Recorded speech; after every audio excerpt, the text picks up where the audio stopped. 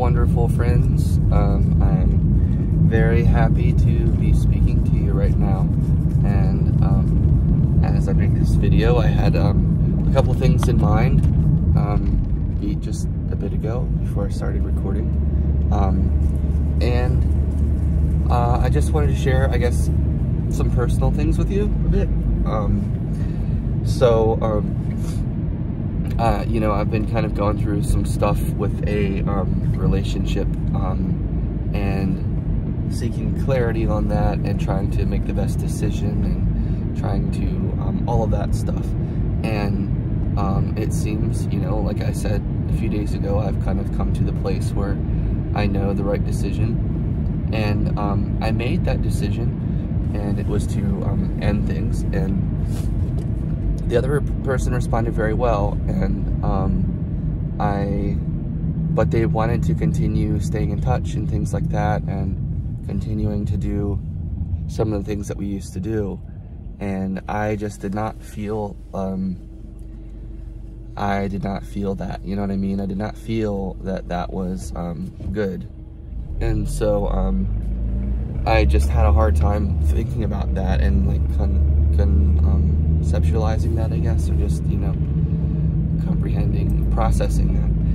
And so it was really kind of like, oh man, no, I don't want to do this, you know, I don't want to do this, I don't want to go down this road. And I was just confused because, you know, it's so hard when you break up with someone because you feel like you're incompatible and they have said the same things to you and you guys have just butted heads. And then when you try to say goodbye, they're like, oh, well, actually, you know, do you mind still staying around? And like, you know, so it's very confusing, and it's kind of counterintuitive a little bit. It can mess with you because deep down, I really like that person. I do really like her. But at the end of the day, there's like, and I have like this much hope. I have a lot of hope. Like, I have a lot of faith and I have a lot of hope. And in other words, I have hope for people. You know what I'm saying? Like, if you're Jeffrey Dahmer, I have hope for you. You know?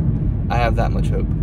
And so I know people can change. Like, when it comes to people changing, for some reason, I have an unlimited factor of hope and faith that that person can change and that person can turn a corner and et cetera, et cetera. And so that came to the forefront.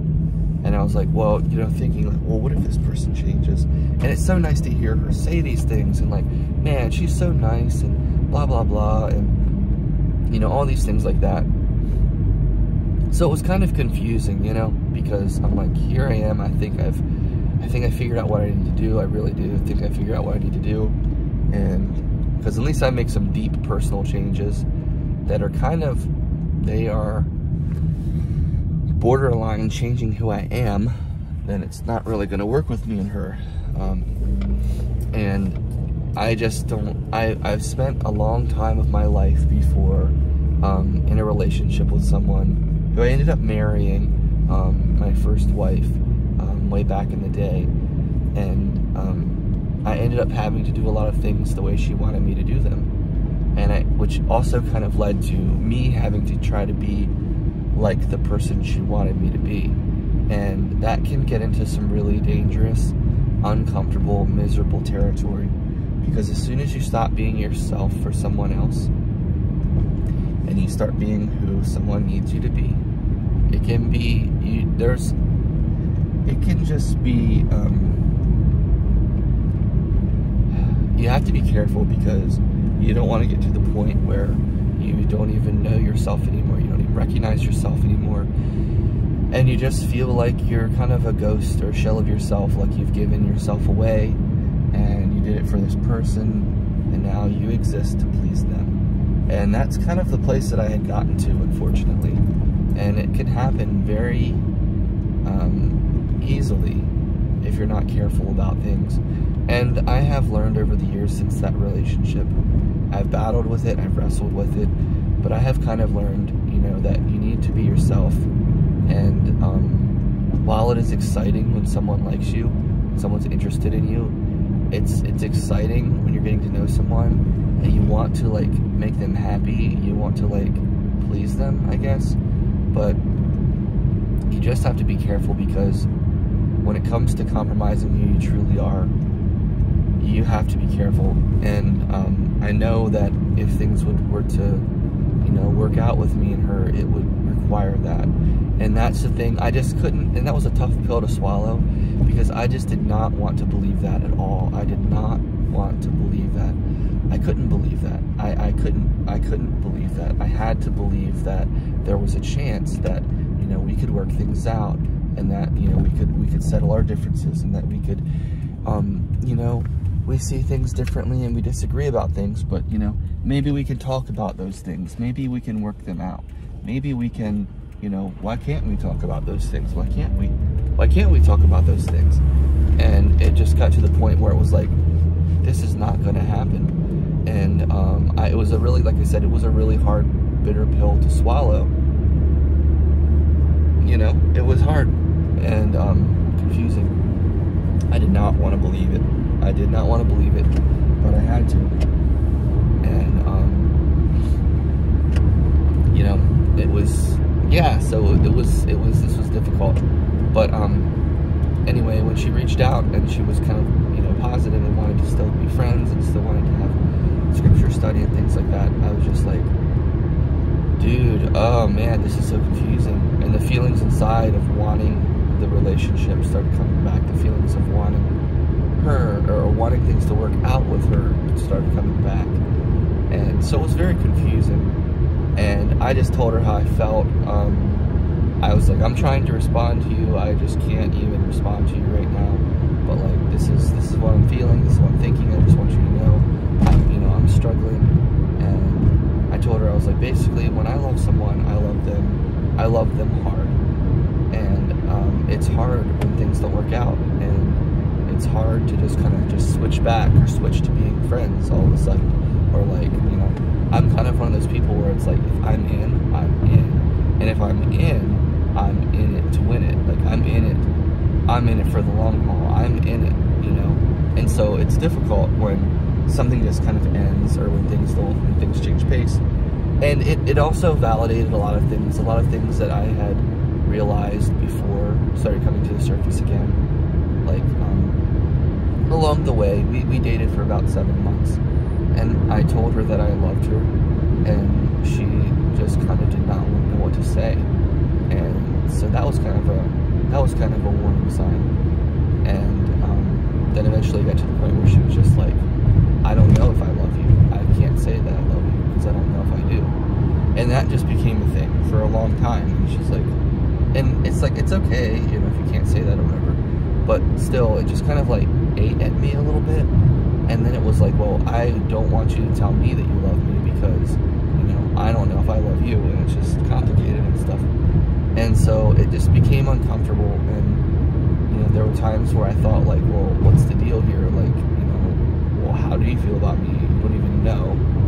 And, you know, she would always just tell me, well, you know, you're really nice, and, you know, I'm so grateful for this, or, you know, you've really helped me with this, and this and that, and not to say anything bad about her, but it was just like, it just kind of always felt like it was like, seriously, like, this is, like, I just felt cheap. I felt cheap. I felt like, here I am giving you something, and you don't care about it, and you don't even know if you want it, and it seems like you don't even know what you do want, and all these kinds of things. So it just felt so, you know, antiquated. And from kind of, not from the start, but like, yeah, actually kind of from the start, it always felt like I was giving and giving and giving, and she was just kind of like, well, you know, I don't know what to tell you. And so, yeah, and that was frustrating, because we did have a lot of trappings of a really good relationship and potential and things like that. We'd go to the temple all the time and stuff like that. But, so that was hard. But, you know, after I told her how I felt, or responded to her, I just told her I was having a hard time. I don't know what to tell you about, like, you know, continuing to have a friendship and doing scripture study and stuff. Like, I just don't because like I want to be friends with her. I don't have a bone in my body that says I hate you and I don't want to know you and I don't want to be your friend. That's not me, and I don't have, you know, I don't have a bone in my body that says that, you know. And so it was just hard, and she responded with a lot, and I was just like, bro, I just can't even read any of this right now. I just can't do this right now at all. And then after that, she sent all these things. She sent a voice message, and I was like, you know, I'm like, okay, like, what the heck is going on? And that was, even without reading it, that was too much to deal with. Because I was just like, what the heck is she going on about? Like, you know what I mean? Like, what is she going on about here? What is all this stuff that she's saying?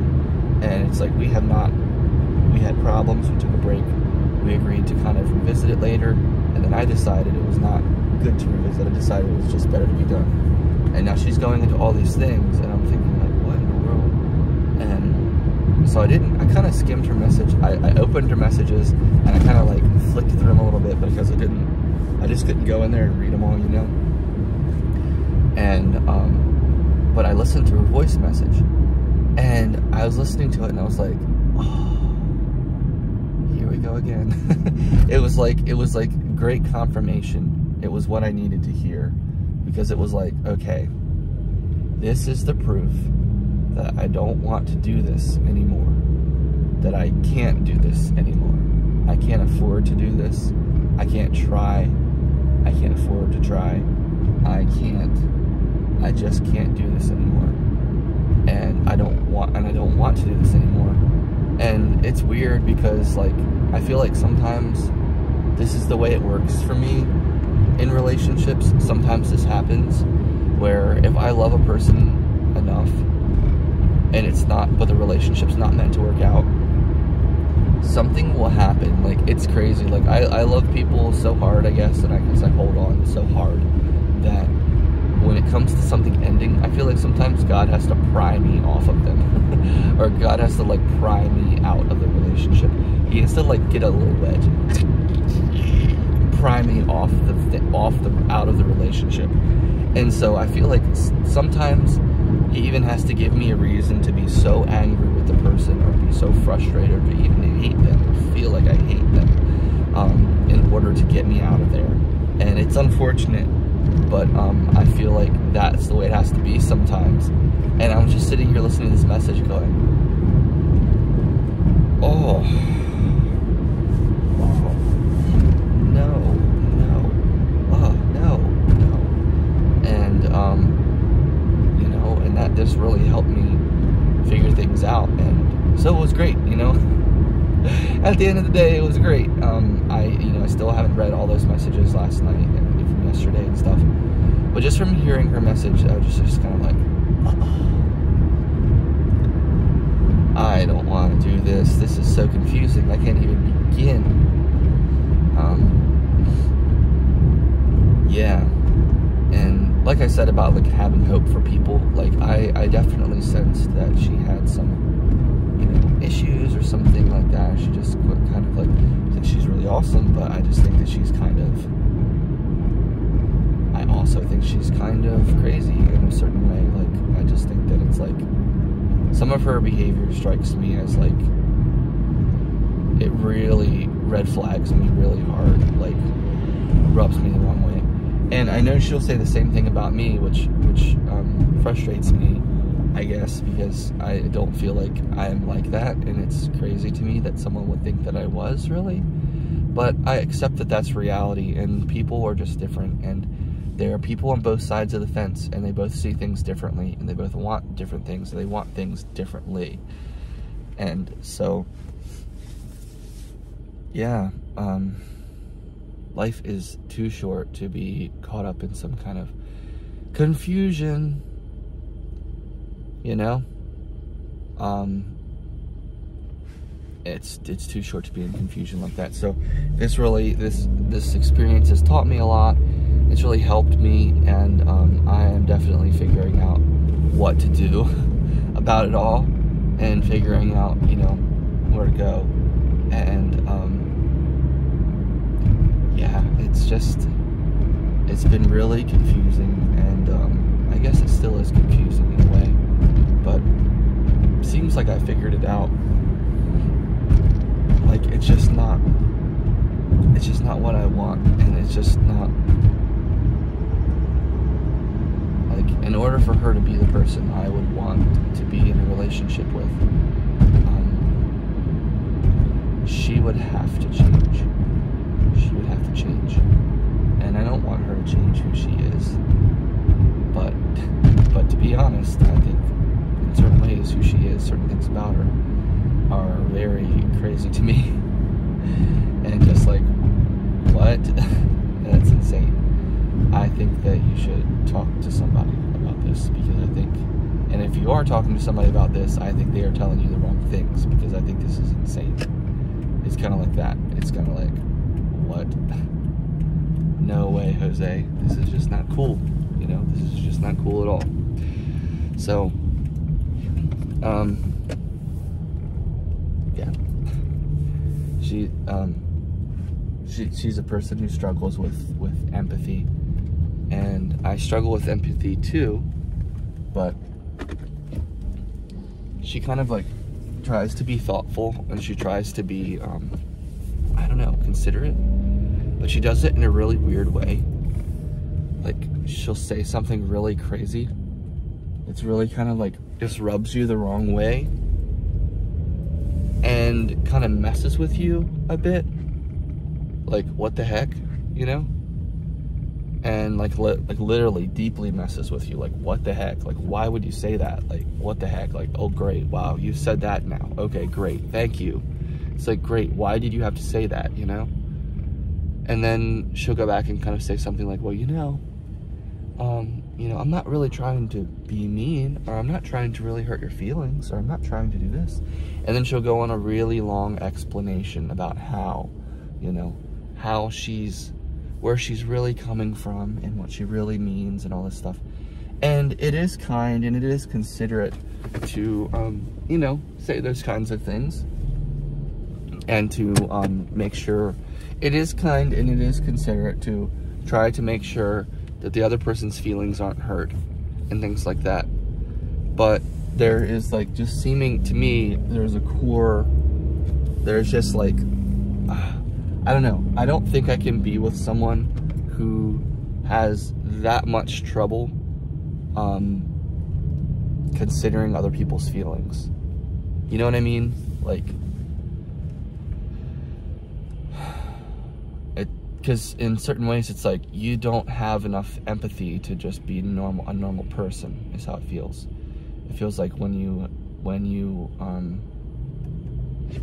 I feel like you kind of have to tap into your empathy, and you have to, you know what I mean? I feel like just being a decent human being is treating people the way you want to be treated, and I think that she's doing that, but it's just very strange, and I just don't understand her. I don't function the same way that she does, and it's very counterintuitive to me, and very confusing, and like, I don't understand why, like, how some people can be the way they are, and they end up coming off as really cold and calloused, really rubbing you the wrong way, like very unempathetic, like sociopath level non-empathy, and very confusing with that. And it's just like, what? Like, how? Like, this is, I don't understand how you could be this way. I don't understand how you could be this cold, for example, and things like that. And so those things stood out to me in the past, and they kind of rubbed me, you know, a certain way. It made me feel a certain way. But I never really, you know, I kept trying to, like, yeah, I kept trying to look past it. But anyway, so long story short, I gotta get going, but long story short, I just feel like I'm thankful that I can kind of see the forest for the trees, or that I've kind of woken up and smelled the flowers, and I'm glad that I've woken up. That's what I'm saying. I've woken up out of the illusion, basically, that things would be good and stuff like that. But anyway, yeah. Thanks for watching, guys.